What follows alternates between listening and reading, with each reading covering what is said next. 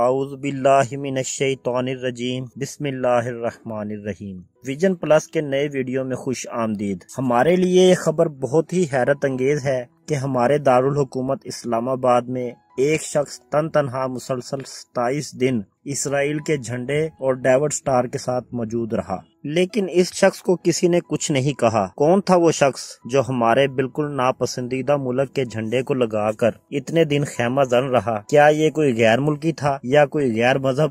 ہرگز نہیں، بلکہ یہ ایک گمراہ شخص جس کا پرانا نام قاری خلیل الرحمن رحیمی تھا۔ فیصل آباد کے نہایت ہی مذہبی اور علمی گھرانے سے تعلق کے باوجود یہ آدمی اتنا گمراہ کیسے ہو گیا؟ آئیے ہم آپ کو اس کے بارے میں مکمل معلومات دیتے ہیں۔ ویڈیو کو آخر تک ضرور دیکھیے گا تاکہ ہمیں معلوم ہو سکے کہ دشمن سامراجی طاقتیں کس طرح وطن عزیز کی جڑیں کھوکھلی کرنا چاہ رہی ہیں، لیکن ہمارا پیارا پاکستان اللہ پاک کے فضل و کرم سے محفوظ ہے، کیونکہ ISI اور گمنام ہیرو اور ہماری آرمی نے ہمیشہ دشمن کے ہر محاذ پر شکست دی ہے۔ فیصل آباد کے قاری رحیم بخش صاحب مرحوم کا نام پورے پاکستان میں کسی تعارف کا محتاج نہیں۔ ان کے شاگردوں کی تعداد لاکھوں میں ہے اور ملک بھر میں دینی اداروں سے اپنی خدمات سر انجام دے رہے ہیں۔ اور قاری خلیل الرحمن جس نے کہ اپنا نام تبدیل کر کے ڈیوڈ ایریل رکھا ہے، یہ بھی قاری رحیم بخش کے نواسے اور قاری غلام یاسین کے بیٹے ہیں۔ شروع میں خلیل الرحمن رحیمی بھی اپنے والد کے ساتھ جامعہ دارالقرآن میں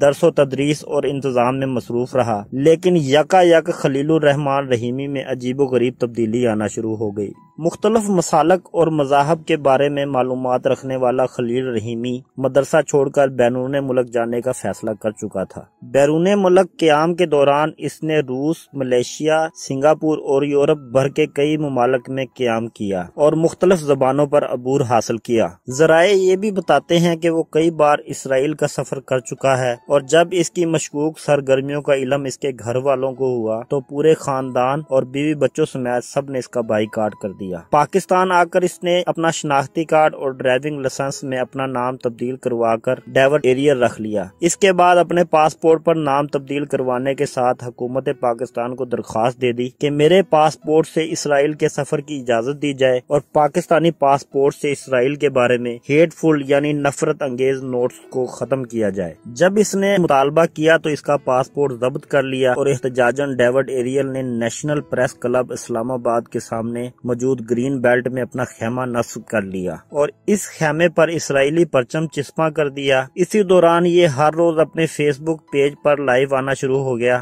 حیرت کی بات یہ کہ اسلام آباد کی انتظامیہ نے اس کا کوئی نوٹس نہیں لیا۔ اسلام آباد سے تعلق رکھنے والے صحافی بلال ڈار نے جب اس کا انٹرویو کیا تو اس میں قاری رحیمی نے اپنے عجیب و غریب مذہبی عقائد اور تصورات کے بارے میں ساری تفصیل بتائی، لیکن ہم اس ویڈیو میں سب کچھ بتانے سے گریز کر رہے ہیں کیونکہ ان میں سے اکثر نہایت ہی گمراہ کن ہیں۔ اپنے 27 روزہ احتجاج میں اس نے جو مطالبات پیش کیے، ان میں پہلا مطالبہ یہ کہ پاکستان میں منارٹیز کو برابری کے حقوق دیے جائیں۔ دوسرا مطالبہ اس نے یہ پیش کیا کہ پاکستانی پاسپورٹ سے اسرائیل کے بارے میں ہیٹ فل کامنٹس ختم کیے جائیں، اور تیسرا مطالبہ کہ پاکستانی پاسپورٹ سے اسرائیل کے سفر کی اجازت دی جائے اور پاکستان اسرائیل فرینڈشپ شروع کی جائے۔ اس کے ان ناجائز مطالبات پر اسلام آباد انتظامیہ خاموش تماشائی بنی رہی۔ بالآخر ایک پاکستانی محب وطن نوجوان اور معروف ایکٹیوسٹ شہیر سیالوی نے 23 اپریل کے دن اپنے چند دوستوں کے ساتھ پہنچ کر رحیمی